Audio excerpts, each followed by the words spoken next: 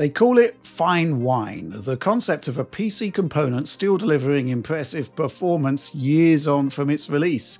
I've been thinking about that a lot recently, bearing in mind the current situation in the graphics market specifically. Nvidia's Turing architecture, the RTX 20 series cards, weren't exactly well regarded at launch back in 2018. But with the RTX 2080 Ti, I'd say we're looking at fine wine at its best. Performance today battles it out with the recently released RTX 5060. It has more memory than the 5060, and its outputs don't decline on PCIe Gen 3 based PCs because it is a PCIe Gen 3 card.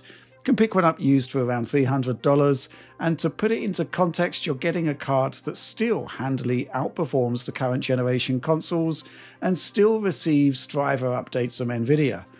Truth is that while it took many years to fully prove out, the RTX 2080 Ti is a vindication for the 7-year-old Turing architecture, proving just how visionary the feature set was at a time where DirectX 12 Ultimate didn't even exist. And even today, Turing continues to deliver the lion's share of the neural rendering feature set that Nvidia continues to develop, and it too received the DLSS transformer model upgrades. So this is fine wine with a chaser, if you like.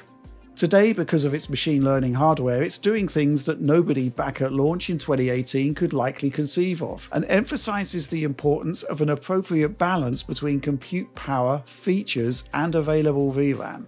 Let's take a couple of minutes to look at VRAM. I'm using the 5068 gigs here to test against the 11GB 2080 Ti with a 16GB 5060 Ti as an exemplar of a card that will have no memory problems at all and will be a good chunk faster.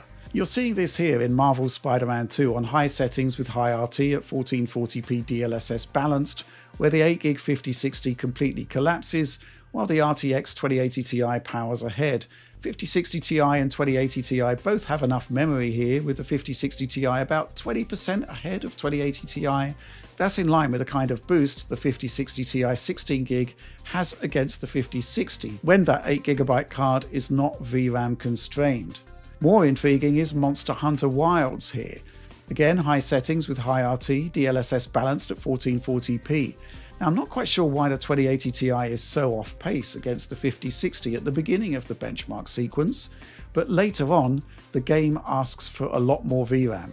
2080 Ti's 11 gigs seems to be sufficient. The 5060 Ti's 16 gigs certainly is, but the 8GB 5060 collapses again.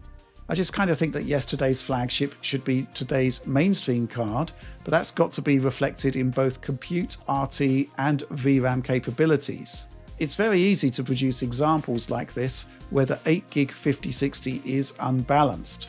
Let's talk custom testing now. This is where we break free of an established benchmarking setup and explore, basically.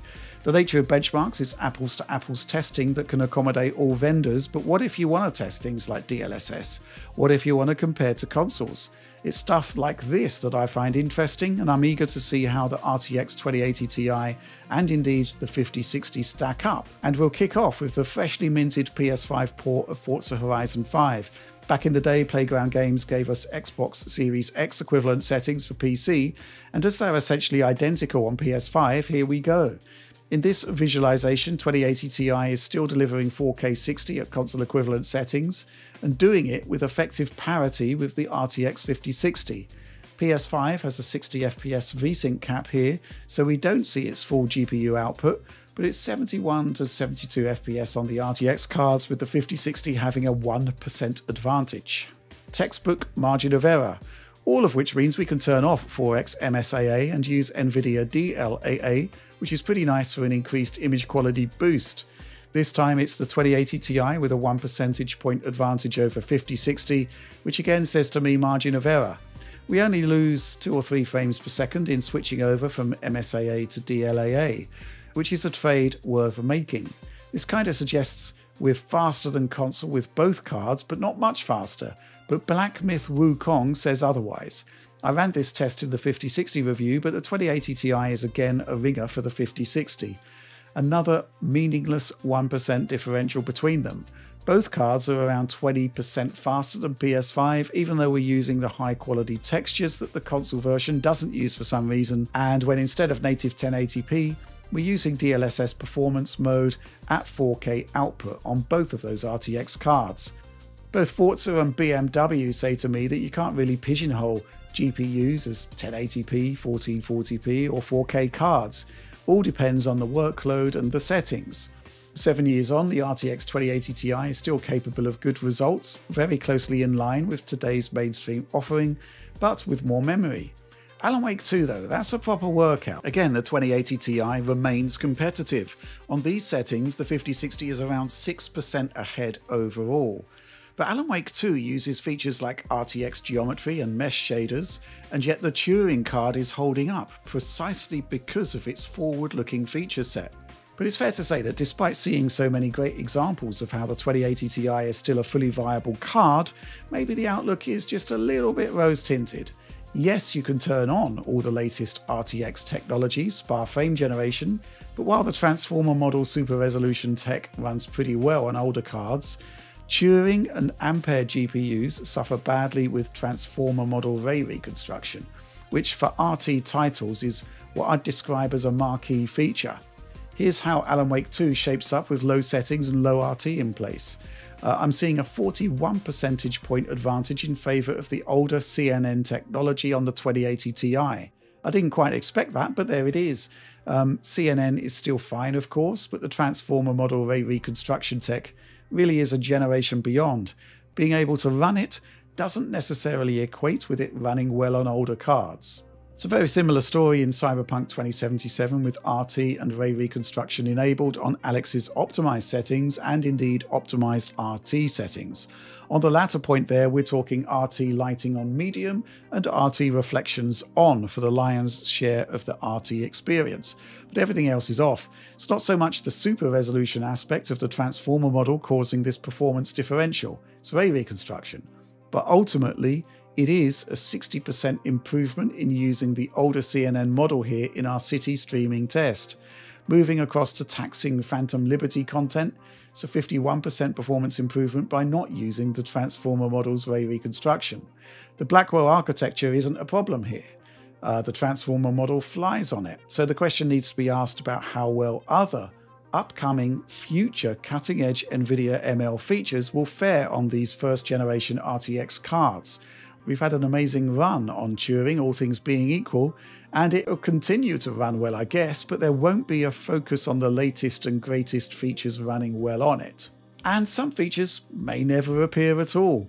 At the mainstream end of the market, frame generation and multi-frame gen are not quite the fire and forget FPS boosting solutions seen higher up in the stack, but MFG does have utility. Alan Wake 2 here is pretty much one of the worst games in terms of latency stacking up as we move through the MFG factors, and yet I'd say it's still worth having. And carefully tuned, even the 5060 is capable of some pretty decent results here, as you're seeing here with Black Myth Wukong, essentially running on better than PlayStation 5 settings, 4x MFG enabled, and very good latency results there, I'd see. 1440p resolution, DLSS balance mode. And yeah, while gen-on-gen performance gains or other price versus performance gains aren't quite what they were in the past, we've got to remember that the 2080 Ti was a power-hungry top-end GPU, so an area we should address concerns efficiency. Fabrication technology has come on a lot since Turing launched in 2018, and the 2080 Ti's 12nm process is nowhere near as efficient as today's 4nm, as used in Ada Lovelace and Blackwell GPUs, RTX 40 series and 50 series. The 2080 Ti has an astonishingly large 775 square millimeter die size up against the mere 181 square millimeters on the 5060. What this means to you is that power draw from the older card can be up to twice as much, sometimes even higher, which in turn means that a larger cooler is needed for quiet operation. And if you are thinking of buying a used 2080 Ti, while I benched the Founders Edition card, a third-party alternative with a giant heatsink and 3 fans will likely give better overall results.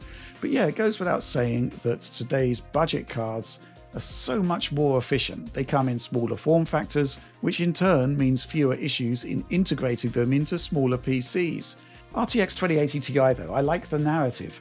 When other cards of its era have been and gone, when the 8GB VRAM era is reaching its conclusion, there it is, still doing remarkably well overall. Finally seeing games tap into its full hardware feature set, still receiving decent driver updates, still outpacing the current generation consoles, even if we're not really at PS5 Pro levels. Turns out that fine wine is perhaps a mixture of great hardware balance, future-looking features, and continuing support from its maker. Will today's 5090 enjoy similar levels of longevity? I guess I'll let you know in 2032.